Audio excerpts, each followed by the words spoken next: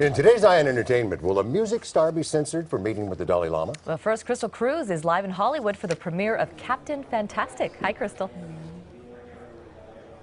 Hi, Susie. Yeah, this is a story about a widowed father doing his best at being a single dad. Here's a peek at the trailer. What we created here may be unique in all of human existence. All the way to the top.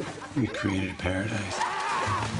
You're so incredible. Your kids are amazing. I miss Mom. Mom needs to be in the hospital right now. Right now, this is your first real test. Viggo Mortensen plays the devoted father of 6, raising his children in the Pacific Northwest. Isolation, a family tragedy, forces him to leave their self-created paradise and enter the real world.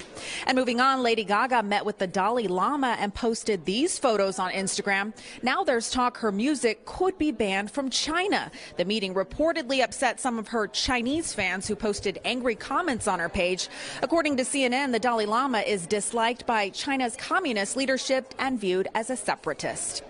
Vanessa Hudgens also taking heat on her Instagram page. The actress and singer shared a photo of her wearing a purple dream catcher in her hair.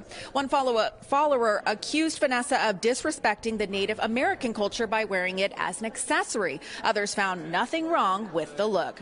And the cover is out. Caitlyn Jenner is wearing a gold outfit and her gold medal on the cover of Sports Illustrated. Jenner posted this photo online and thanked the magazine for taking her back down her Olympic memory lane. She also posted #GoldAllTheWay and #40 years later.